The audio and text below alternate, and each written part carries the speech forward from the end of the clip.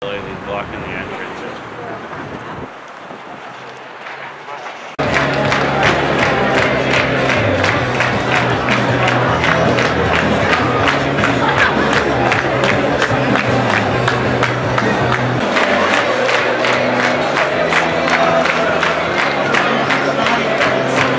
Stand up for the middle class.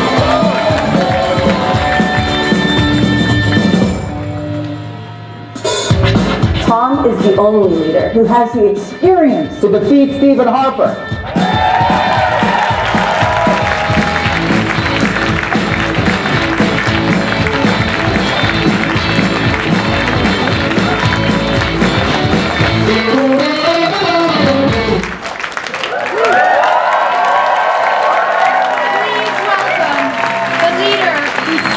For Toronto, who stands up for the middle class, who stands up for our principles, the leader of the new Democratic Party of Canada, the next Prime Minister of Canada, Tom Mulcair.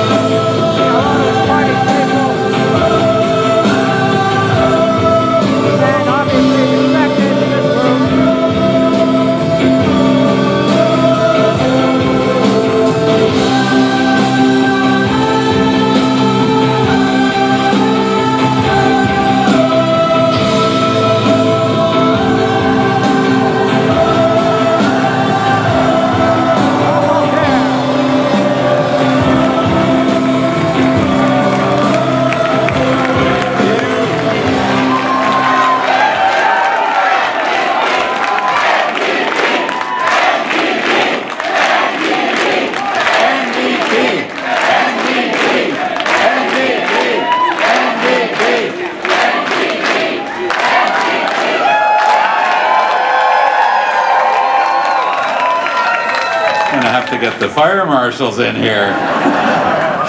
Thank you so much, Jeff.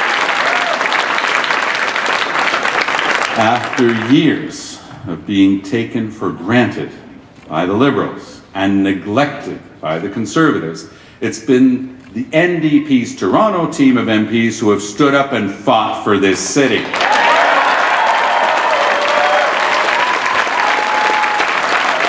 Your Toronto NDP members, cities like Toronto shouldn't have to choose between better roads or better transit. Toronto needs and deserves both.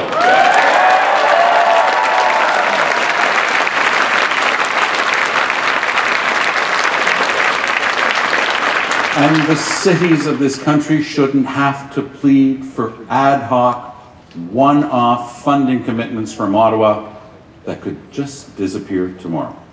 Under an NDP government, we'll create a special funding envelope just for transit, and our commitment will be permanent, stable, and predictable.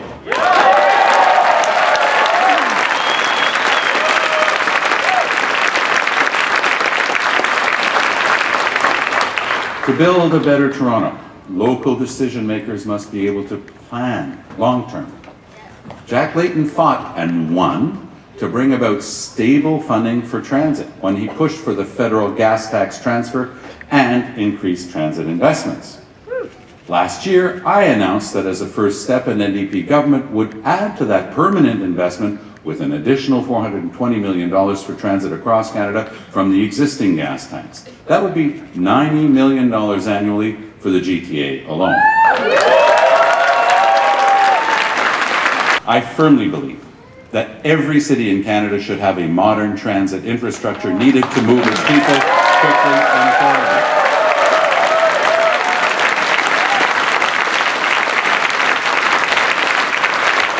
In the Toronto municipal election this past fall, one of the big issues was transit, and for good reason. Buses are overcrowded, streetcars are in constant state of disrepair, and subway routes haven't kept pace with population growth.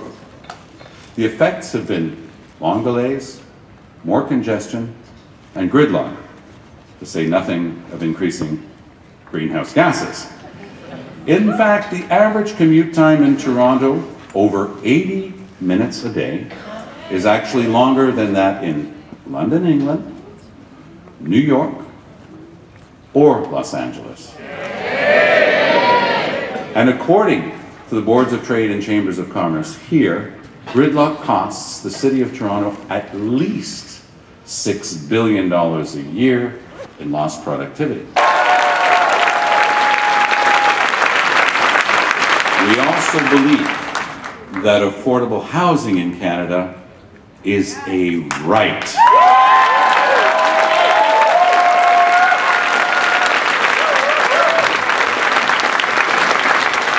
Today, nearly 100,000 families are on the wait list for social housing in this city alone. The city and the province cannot do it on their own. They need a reliable partner in Ottawa. In 1972, David Lewis secured the modern federal social housing strategy. And in 2005, Jack Layton's better balanced budget invested over $1 billion into affordable housing.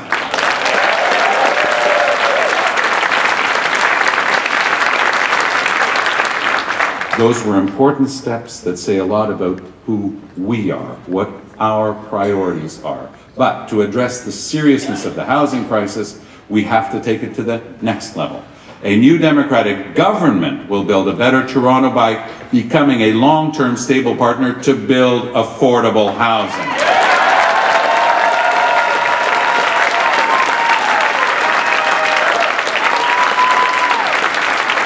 I'm announcing today that I'll appoint a minister responsible for urban affairs with a mandate within the first 100 days of taking office to identify worthy extensions of the social housing investments that are soon set to expire and identify new investments to ensure we tackle the crisis of affordable housing and homelessness in Toronto and right across Canada.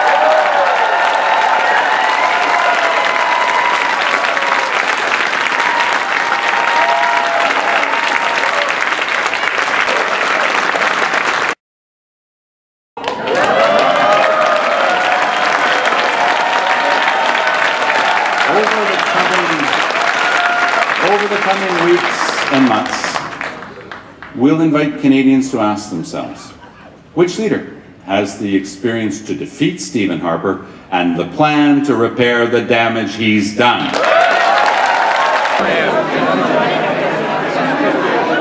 There's a throng of people trying to get in to see Tom Mulcair. He's like a rock star here, so it might be a little bit difficult to get in there, but as you saw, powerful words from Tom Mulcair. Look forward to what he's got in the future. Great event, great energy. I'll see you next time.